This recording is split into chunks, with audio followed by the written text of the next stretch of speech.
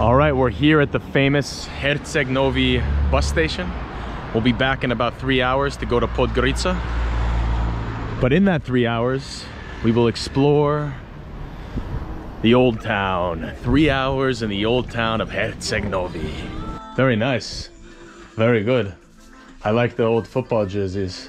That's my husband is a fan. Oh. And cool. I put it here because I don't allow it in the house. Oh. Very nice. No, yes, yes. Oh, I think this right here is the famous clock tower, originally constructed during the Turkish era. Now, Montenegro, and especially here, Herceg Novi, has been under a litany of different occupations.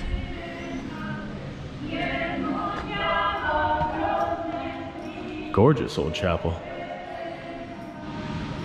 It has been at different points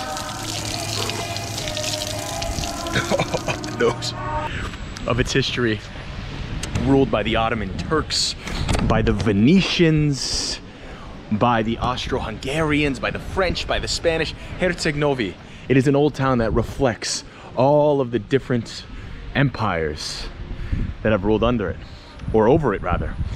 Oh, nice bayous, whoever this guy is. Can't really read Cyrillic. And as for more recent history, of course, Montenegro was part of Serbia and Montenegro. Here we can see the Serbian flag up until 2006. And before that, it was the Federal Republic of Yugoslavia. After World War I, it was the Kingdom of the Slovenes, Serbs, and Croats. And there's a lot of questions to be asked about Montenegrin identity and what it means to be Montenegrin.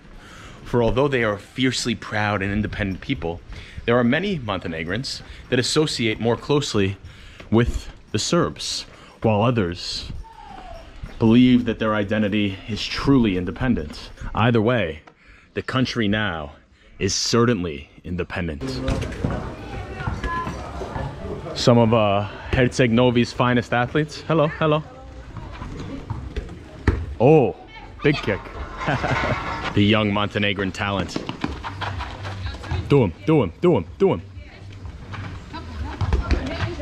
Even though this city, this town is still ridiculously old, it's 600 years, it's actually one of the newest towns on the Adriatic, which is why it takes the name Herceg Novi, Novi meaning new.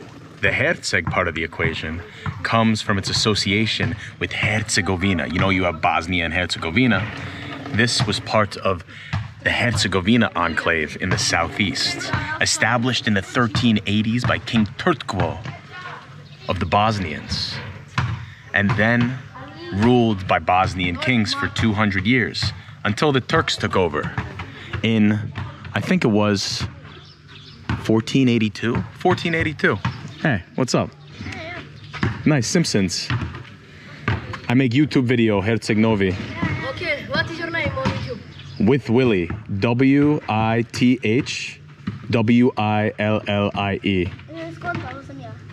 Can you repeat? With Willie, it's W-I-T-H. I know English, I understand. W-I-L-L-I-E. With Willie. With Willie. With Willie. You'll find it. These are the Herceg Novian youth. Very talented footballers. Thank you. We play basketball. Oh, you play basketball? Yes. That's like me. Well, I play football, but I'm from New York. And in New York, more people play basketball. Football or soccer? Soccer. This is my good friend, Nikola. He is a Serbian living in Montenegro. Yeah. And a big Bart Simpson fan. We have Boris, Jovan, and Ivan. Have a nice day, guys. We'll see you soon. Goodbye. I like this guy, Herceg Novi. All right, we've been in Herceg Novi for 30 minutes.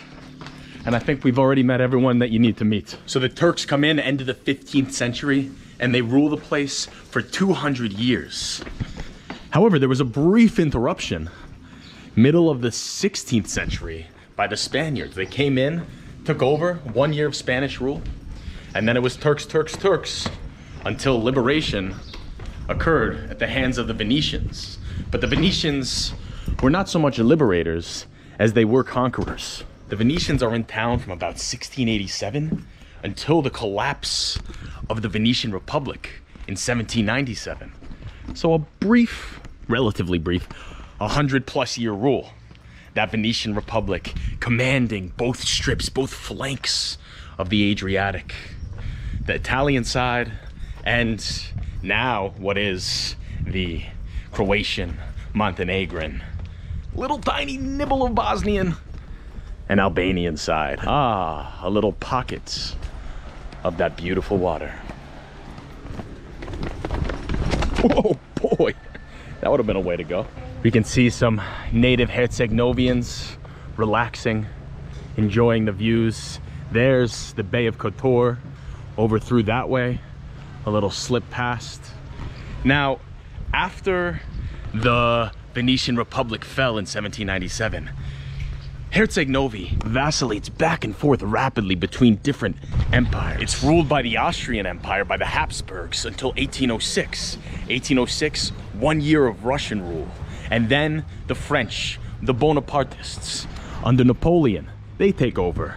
And finally, 1815, Congress of Vienna, that famous diplomatic meeting that settled the map of Europe for more or less another 60 years. Check out this old ruined hotel. Wow, very interesting aesthetic. And it was at the Congress of Vienna that Herceg Novi, along with the whole of the Dalmatian coast, was awarded to Austria, soon to become Austria-Hungary, until World War II. Did I say World War II? I meant World War I. And after World War I, everything blows up.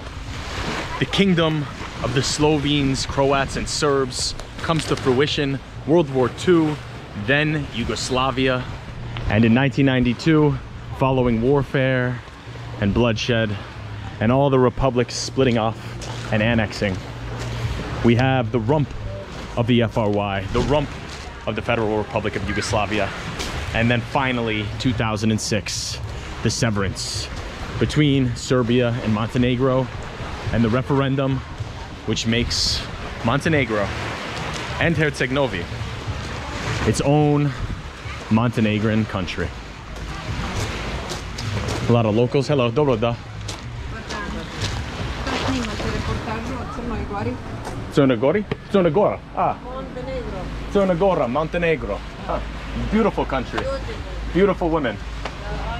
Thank you. Okay, we got to get out of the sun. I didn't put on any sunblock and I am melting. Absolutely melting. Stairs or sun? Sun or stairs? I'm gonna sweat through all my goddamn clothes.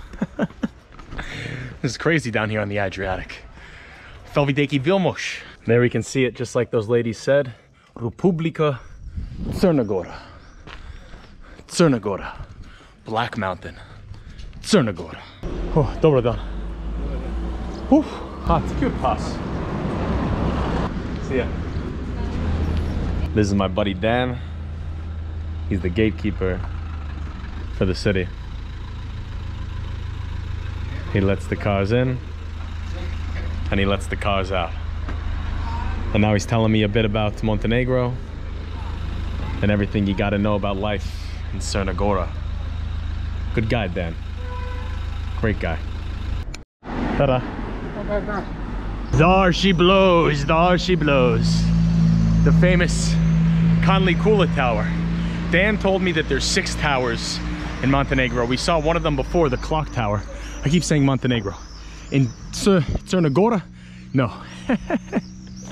Herceg Novi, there are 6 towers. We saw the clock tower before, aka Tora. This is Conli Kula. He said the Spanish one's all the way up there. Don't know where the other 3 are. But let's go take a peek at Conli Kula, surrounded by the shrieking birds.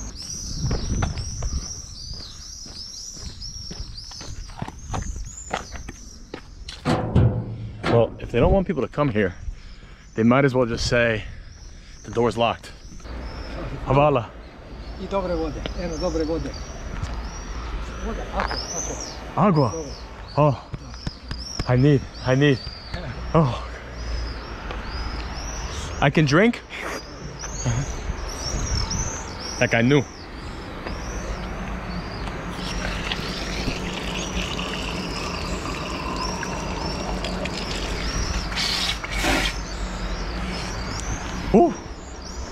Hvala. Okay.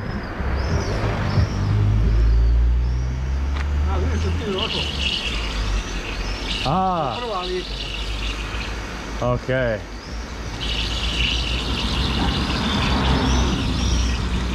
I see, I see. That's how the master does it. Hvala. They got me at the top there. €3. No card, only cash. What are you gonna do? Conley Kula. It's also known as the Bloody Tower. And it pretty much is a preserved relic of when the Turkish constructed it after conquering another tower and blasting it to bits in 1482. Opa! Look at these guys. I love it. I really love it. Check out this old relic. 1855 to 1932. Oh, thank God. This doesn't necessarily look like the safest place to be. I wonder what this was. Some toilets over here. Oh, very interesting. Old building.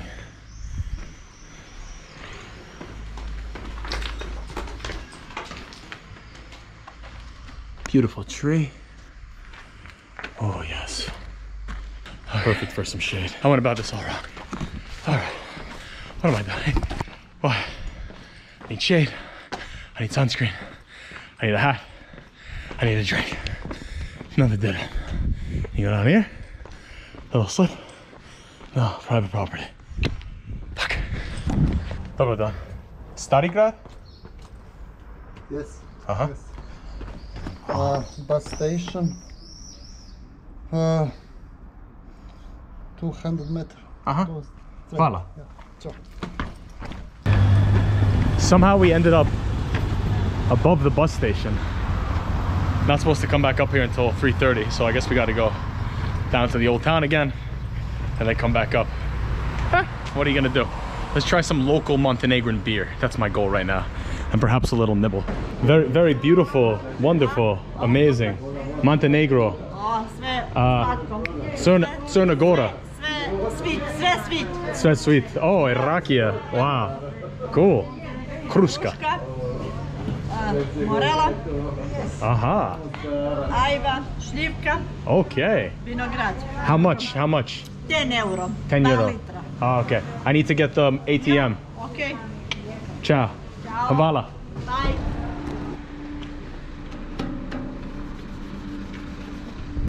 This looks like a chill little place to try some Montenegrin beer. Oh, finally.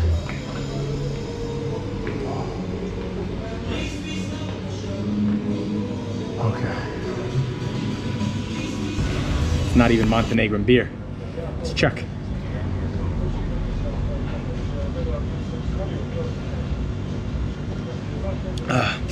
But I'm so thirsty I could care less right now.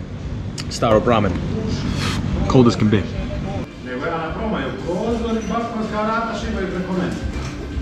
Samo mi ovdje peški, preko pojasa, nemam drugo ništa. Vrijeme ustala nije na nijednu soku.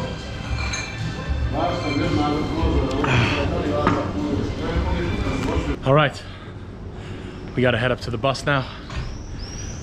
About 1 hour to go. There's that clock tower. One last time. Lovely first day, first afternoon in Montenegro. A little bit of a manic scramble. Domaca Tresnija. Domaca Tresnija. Beautiful Domaca Tresnija. Trešnja. Trešnja. Trešnja. Trešnica. Oh, okay. Lots. Te, ja? Dobro. Perfect. Treba još nešto? Oh, okay. We finally got the Montenegrin beer, the Nikšićko. Cheers, cheers. Nas Jovia. A čest. Živio, vidi Miko. Nas Jovia. Neka čest. Če? Znam, ja razumijem. Česki, ruski, poljski. Montenegski? Yes. Crnogorski? I don't know. Ne, za mene, za mene. Za mene? Ja. Yeah. What does it mean? Cheers. Cheers to you, Milan. Cheers Milan, da. to Milan. Milan. Vidio. Woof! Woof!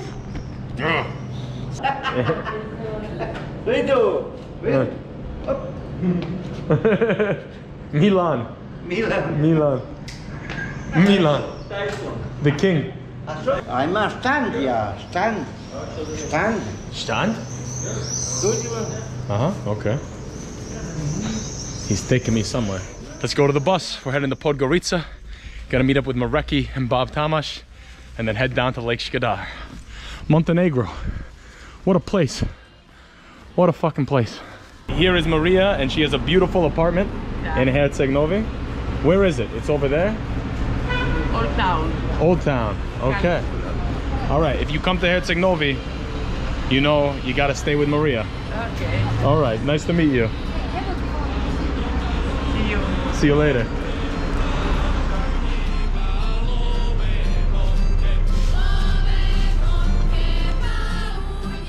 That's all she wrote from Herceg Novi, part 1 of our Montenegro with Willie series.